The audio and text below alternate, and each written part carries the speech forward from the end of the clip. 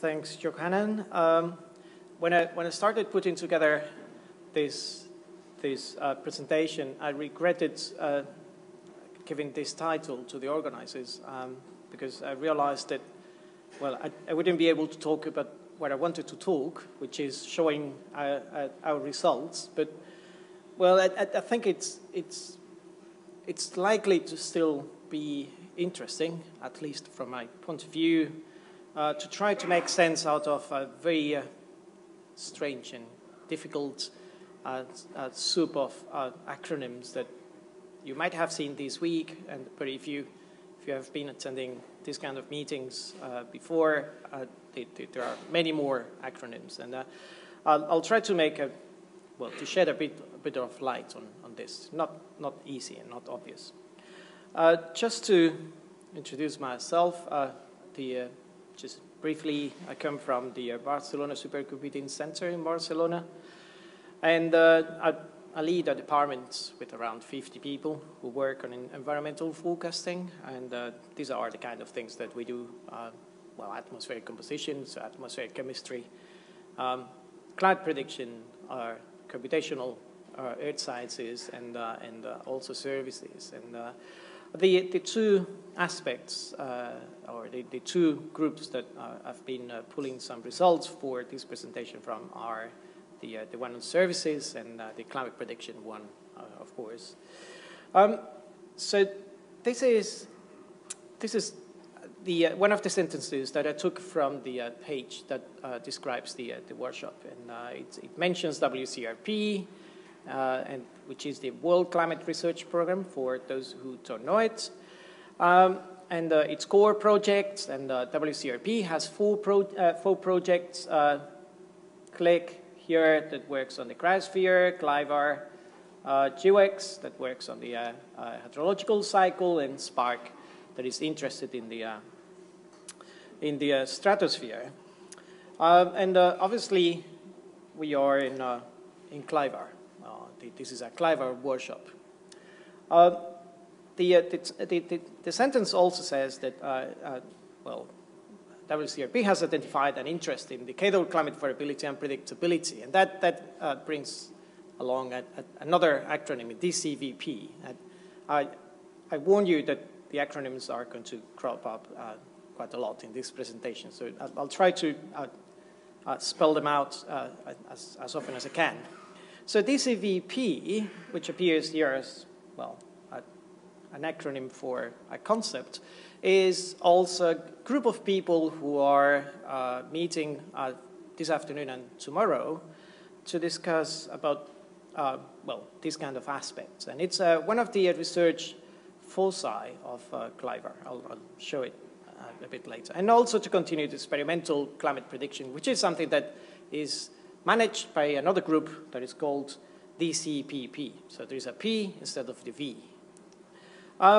So also in WCRP, you have working groups. There are four, and one of them is WGCM, the working group on coupled modeling, and this is the working group that is managing CMIP. So CMIP is part of WCRP. So CMIP is not IPCC, CMIP is WCRP. Mike will tell me off if I don't clarify this thing. So there is another working group that is relevant here, which is WGCIP. This is mainly the working group I'm involved with, and it's the working group on seasonal to interannual prediction. And for instance, WGCIP is hosting DCPP, the Decadal Climate Prediction Project, which is one of the model intercomparison projects of CMIP6. And again, it has a panel with lots of very interesting people. But WGCIP is also doing lots of other things. So for instance, one of the projects that is relevant to what has been discussed here is a project on drift and initial shock. And you've heard already a few presentations about drift and initial shock from Christophe just a few moments ago, and also yesterday. So these are two of the four groups, working groups of WCRP. WCRP also has grand challenges. And there are 6 here. One that I put here in white because it's the most relevant to us. That is the grand challenge on near-term climate prediction. If you want to know what the grand challenge is going to do, talk to Johannen. He has all the information. There is not much information yet, to be honest. But so this gives you a fairly quick overview of what WCRP is doing. But there are other things, other organizations inside the core projects, for instance, that are also relevant. Inside CLIVAR, for instance, we have a panel, which is the group on synthesis and observations, which is mainly looking into the different ocean reanalysis and reference products that we can use to validate and initialize our systems for forecasting. But there are also research foci, and one of the research focuses of CLIVAR is DCVP, this Decadal Climate Variability and Predictability group. So this is complex enough, but things are even more complex. And outside WCRP, we have WWRP, which is a World Weather Research Program. So the weather people, they get organized separately, and they are as numerous as we are. And there are some initiatives inside WWRP. Some of them are coordinated with WCRP. One of them is the sub-seasonal to seasonal project, again, concerned by some of the problems that we've been talking about here, initialization, for instance. PVP, which is a polar prediction project that has to do with, for instance, some of the things that Amy has described in her presentation. And the joint working group on focus verification research. The people with this horrible acronym that you see there, they do really interesting things. I'll try to illustrate some of them.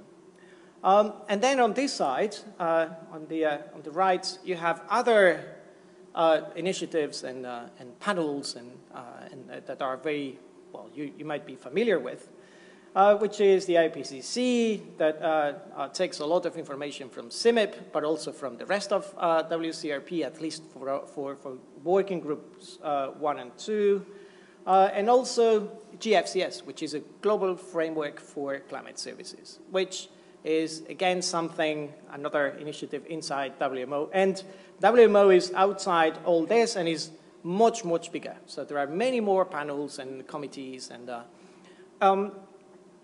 as I'm sure that you will agree that it's quite difficult to make sense out of this. And I guess that people are already quite happy of being here. Well, that's already organizing your work and your contacts enough. But let me be a bit controversial here. In my opinion, this is very compartmental, and it's preventing progress. And I think we need to be a bit more promiscuous and try to be engaged as much as we can in activities that other communities are doing. Because somehow this is a CLIVAR meeting where, for instance, the Spark people are not present, or where people working on the Grand Challenge on cloud circulation and climate sensitivity are not here. But climate sensitivity is fundamental for the kind of thing that we are doing. Why this happens? Well, I guess that we all have ideas about why this is the case. So let me go a bit more into some of these initiatives and panels. CMIP6 was designed to feed the 5th assessment report of the IPCC. And at least for the decadal prediction part that contributed to Chapter 11 of the Working Group 1 report, there were a few lessons. This is my selection. I'm sure that many of you will remove some of them and add many more that I'm sure that will be very important and very, very interesting. But just to start with, there is a climate prediction and a climate modeling community that got together to start decadal prediction. And the first thing that we realized after 2 years of fights is that we were talking about different things with the same words. So there was a massive language problem. And I was talking about this with Susanna yesterday. It's a horrible, terrible situation. And something else that it was obvious is that decadal prediction has skill. There's skill over the continents, at least for temperature. For precipitation, it's not the case, except in certain regions. But there is skill. Decadal prediction has skill. Sorry if I repeat it, but many people say that decadal prediction doesn't have skill. It's not true. There is skill.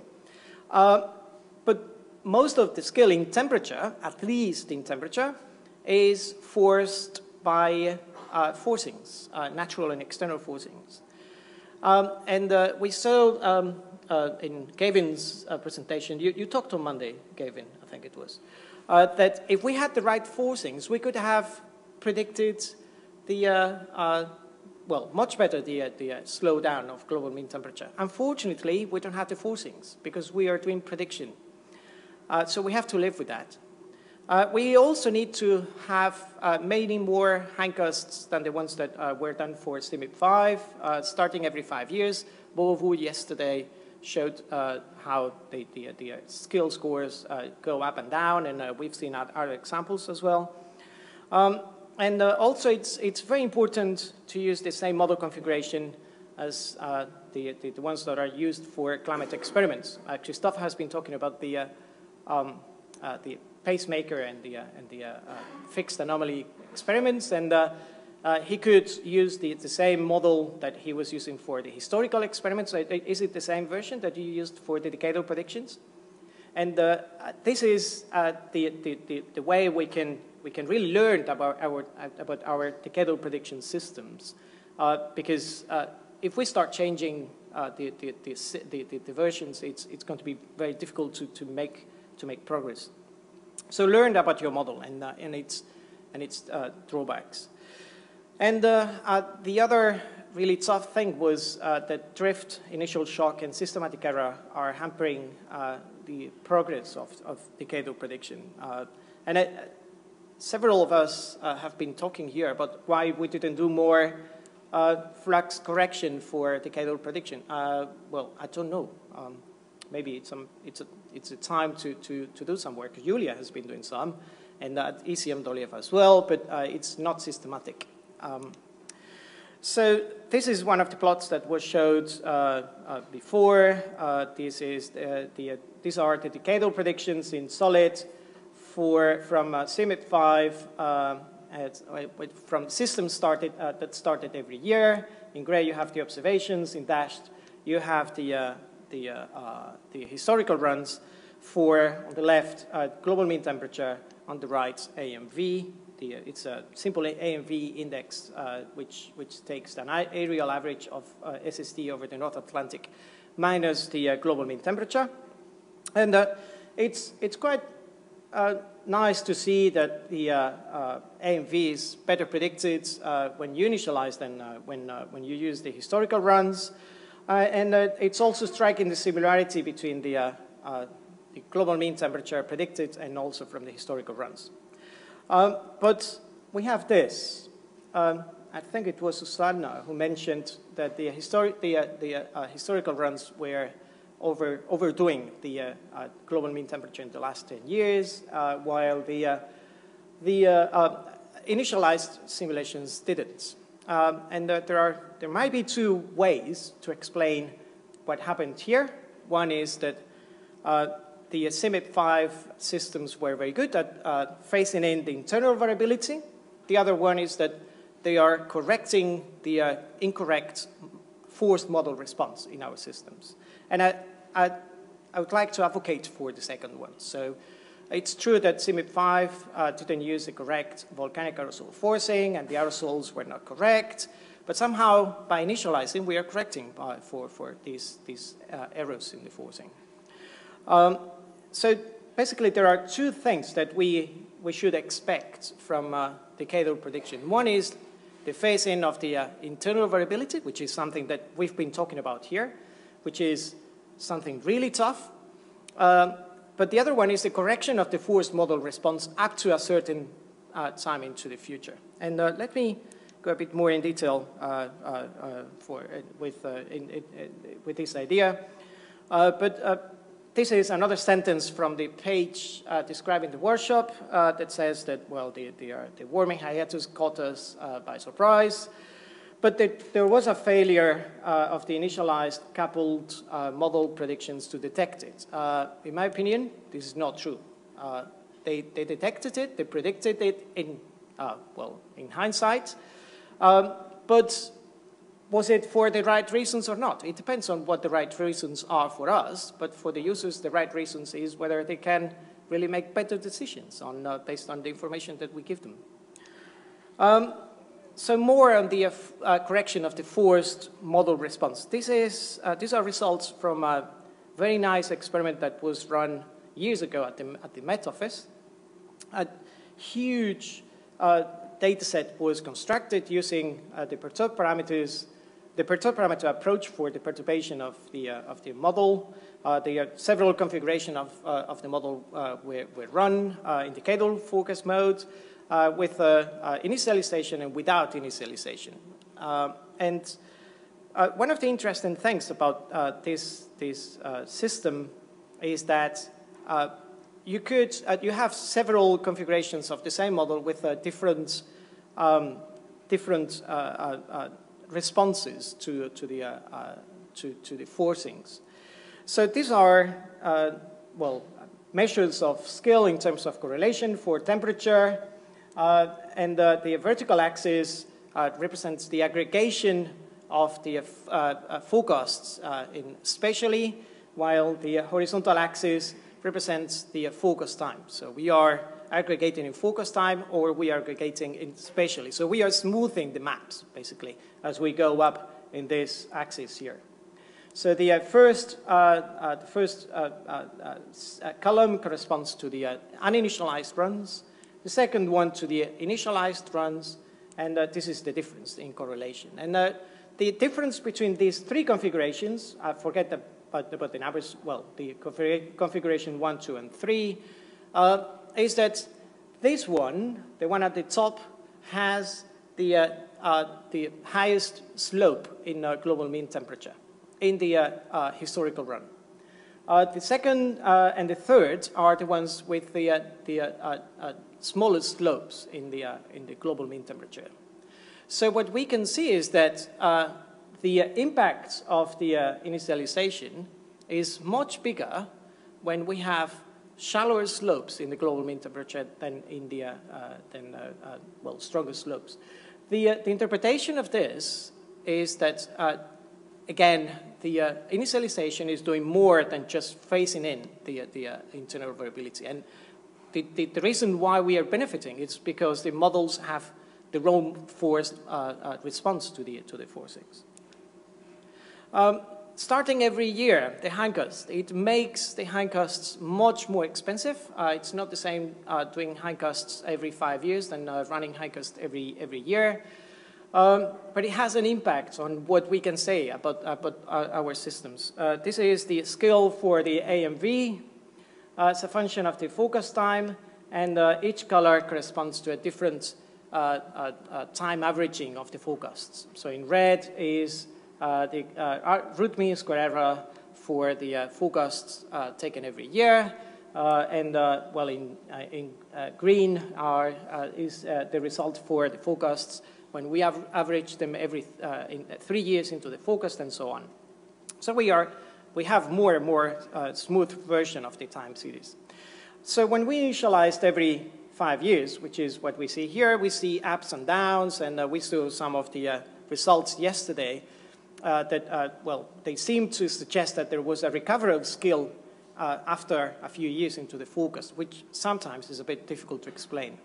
However, if you take exactly the same period, so 1960 to 2005 for the verification, and look at the what is the root mean square error when you initialize every year, basically we have exactly the same information here. We are not increasing the number of degrees of freedom of the skill, but we are having much smoother versions of the skill measures. And the reason is that we need to sample the internal variability during the period when we are making the forecasts. I'm not saying that it's absolutely necessary to do hindcasts every year, but every 5 years is definitely too little. And well, this is something similar when looking at individual models. So I'm talking all the time about prediction. And in prediction, we are initializing a climate model. And we do this, as I said before, to address internal variability, to take into account the incorrect force model response.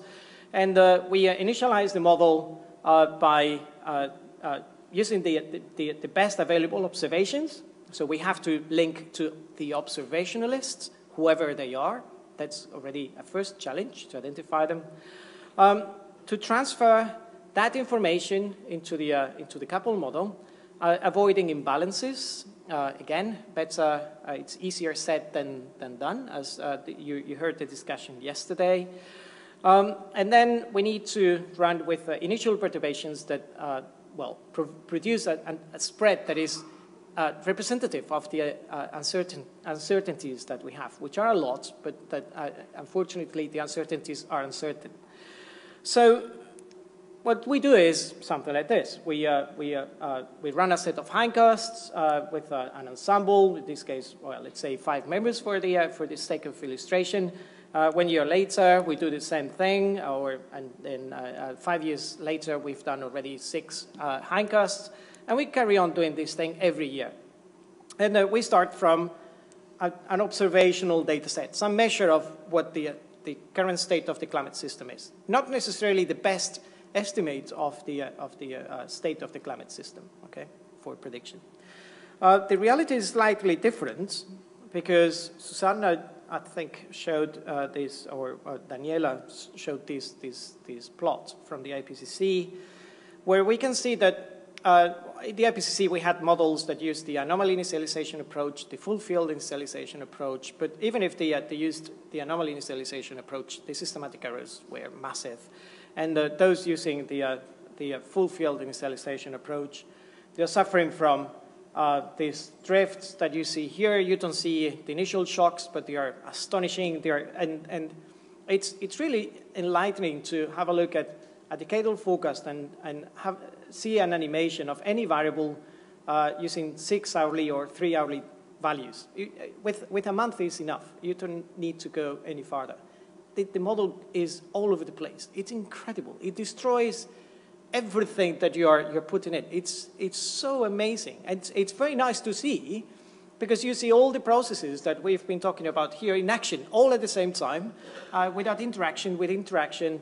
And the problem is that we are forecasting while the model is doing this. So we are trying to say something about the future while the model is in complete well, going through a complete reorganization of the information in itself. So we need to do something. And some of the things that were done was a discussion about an evaluation of the relative merits of the anomaly initialization approach. And there are many approximations that have been implemented for the anomaly initialization approach. So several institutions carried out again, as a result of CMIP6, but also as part of CMIP6, they carried out intercomparison experiments where they either initialized in the real world, which is here in green, and if you do this, then the model just goes to its own attractor, so it drifts.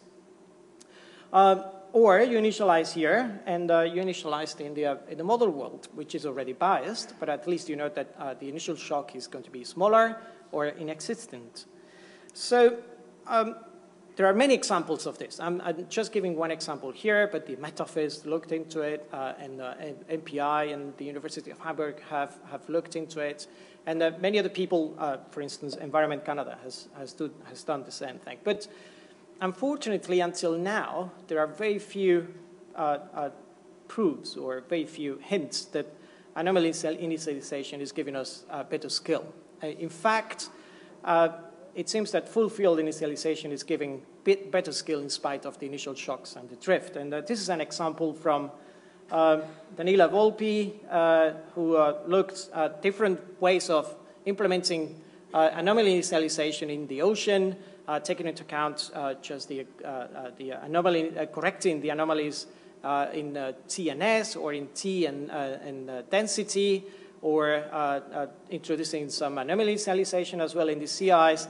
And there are small differences and small improvements coming from the anomaly initialization, for instance, in the AMV or in the Arctic sea ice volume, but after 3 years, no distinction, no difference whatsoever in terms of scale. And you have to really fight hard to get the anomaly initialization working, because you have all sorts of drifts and misplacements of the observed anomalies into the model. Basically, it's a data simulation problem not in the observed attractor, but in the model attractor. Far from done. So it's a really nice challenge, but we have to do something in the meantime to provide the users with some information. We also did some additional work. I won't go into the details. To try to understand a bit more why under certain conditions we were having better skill in the first 1 or 2 years with the full field initialization, and why in other conditions we were having it with anomaly initialization. And we used a hierarchy of models, basically the Lorenz model, the Peña-Kalne model, which is a version of the Lorenz model with 9 variables, and also the Van Itzem and the Cruz model, which is a simplified couple model with less than, well, it's 29 variables. And what we found out using a very simple mapping approach to implement the anomaly initialization is that when the attractors are incompatible, when the model attractor and the observed attractor are not compatible, then there is a massive initial shock. The initial information is lost after just a few time steps, and then the model is better in using an anomaly initialization approach. But so most of the times, the attractors are not fully incompatible. They are compatible, but they have differences, for instance, in certain variables in the kurtosis or in the skewness. And that's making the linear approach for the implementation of the anomaly initialization, which is the one that has been implemented until now, really unfeasible and giving unsatisfactory results. These are 2 of the references of this work using simplified models. But it's an example of how we need a hierarchy of model that goes even beyond just looking at AMIP runs or ocean-only runs. We really need to put under test the approaches and the concepts that we are using. So there is going to be a bit more discussion about this next year. We are organizing a workshop in Barcelona. It's sponsored by the SPECS and the Preface European projects, and it will also receive sponsoring from WGCIP, which is the working group on seasonal to interannual prediction. And basically, the idea is to come up to an agreement in terms of the kind of experiments that we need to address this issue, the issue of the initial shock and the drift, but at the same time discuss about the feasibility of coupled initialization. And note that I'm not talking here about coupled data simulation. I'm talking about coupled initialization, which is a different thing, to address the problem. And for this, we need representatives of the global, group on synthesis and observations panel of CLIVAR. So again, trying to be a bit more promiscuous here. And the other objective of this workshop is to discuss about an eventual recommendation from WCRP on the problem of bias adjustment. So in the end, the users, they need something that is not an anomaly. They need a field that they can use, and a field that resembles the reality. And this is something that it still requires a lot of work. CMIP6, this is coming up. Christophe has already mentioned some of the activities of at least the decadal component of CMIP6, DCPP. In that context, decadal prediction can benefit from a better understanding, from the possibility of looking into the control runs and understanding the characteristics of the variability in our models, and also from the infrastructure. If we want to share data, it's all done, so it's already there. So we'd rather be close to what WGCM is already doing. Other MIPS, other model intercomparison projects can also benefit from the decadal prediction part of CMIP6, because there will be more people looking at the reduction of the systematic error. We have a massive interest in reducing this because it's destroying our initial condition information. Not all, but a lot of it. And also because we'll do a continuous verification of the models. We are continuously comparing with observations, with real observations. But it's very expensive. These are really huge experiments. At the same time, there will be a real-time decadal prediction component in CMIP6 that is led by DCPP, is the one called Component B.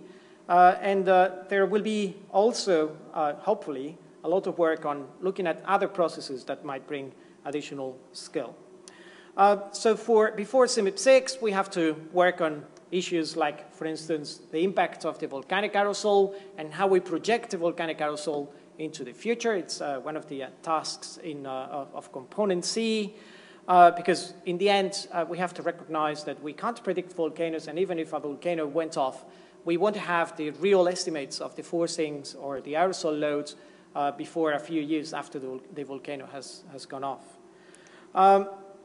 We also need to set benchmarks. It's very good to keep working with couple models. They are very complex. We've seen lots of their limitations. But at the same time, there are people working on very interesting alternatives that can really help the development of the model, but at the same time be used as a benchmark. And a good example is, you could see it in Emma Suckling poster this week. This is an example of the skill score in terms of correlation for the decadal prediction, the empirical decadal prediction system that they've built. This system has the additional interest that there is. It's a system that is calibrated, so it's probabilistic. It's not just giving you a value for the next 5 or 10 years. It's giving you a range of values that are calibrated with the observations. And then we have observational uncertainty. The observational uncertainty is hurting us in creating the initial conditions, and it was very nice to hear the argument yesterday between Doug and Alicia. Not that I like to hear you arguing, but I like what you say when you argue.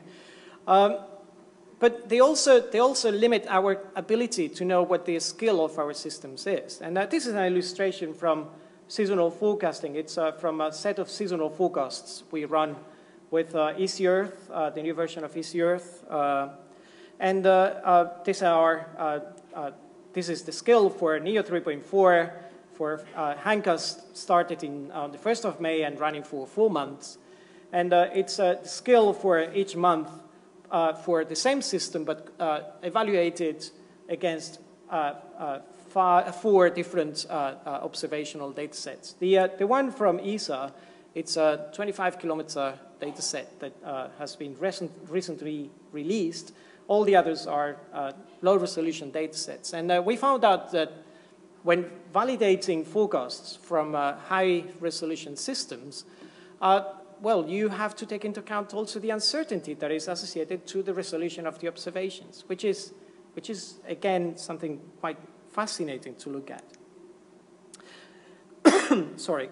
GFCS, again, another component. This one is outside the WCRP, so you don't need to feel concerned about it, but it's a very nice thing.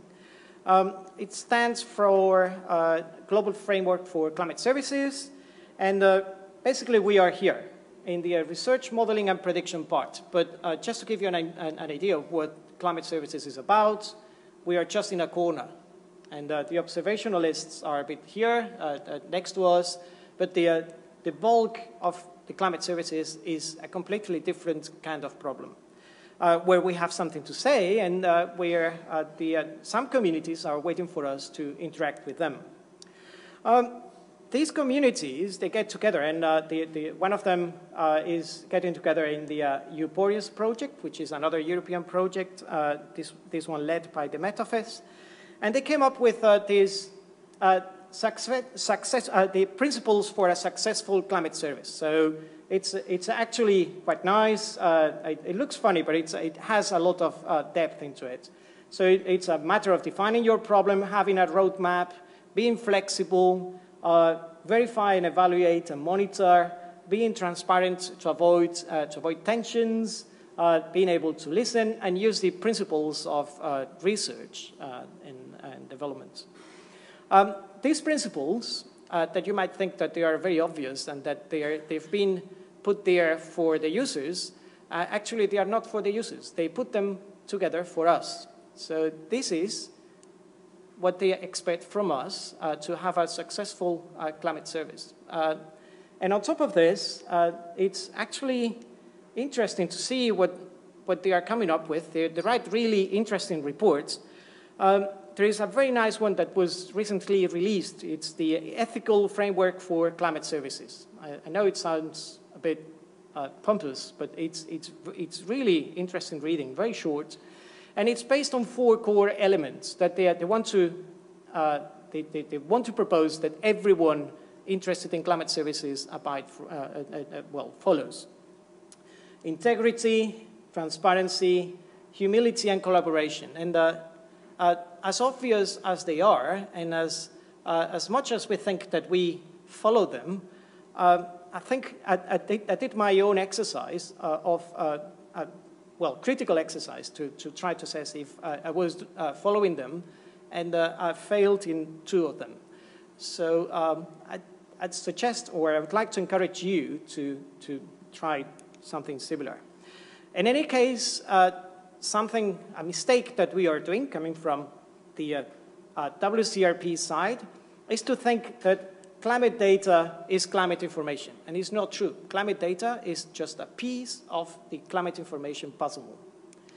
So something very nice about climate services is one initiative that is taking place within the Working Group on Seasonal to Inter-Annual Prediction, and in particular as part of the Decadal Climate Prediction Panel, which is the multimodal decadal forecast exchange. If you go to this website at the Met Office, you'll find plenty of information, and it will be kept under development by Doug's group in the next few years.